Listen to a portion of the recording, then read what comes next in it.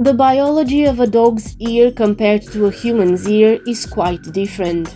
Dogs also have a far wider hearing range than humans, allowing them to detect sounds far above a human's auditory limit. One of the major differences in biology is the size and shape of the outer ear. This is the part of the sensory organ responsible for catching sound. Dogs have far bigger outer ears, which are also mobile, and dogs use 18 muscles located in and around the outer ear to rotate, raise, or lower the ear to aid hearing. They can identify a sound and its location much quicker than humans and can hear sounds 4 times as far away as humans.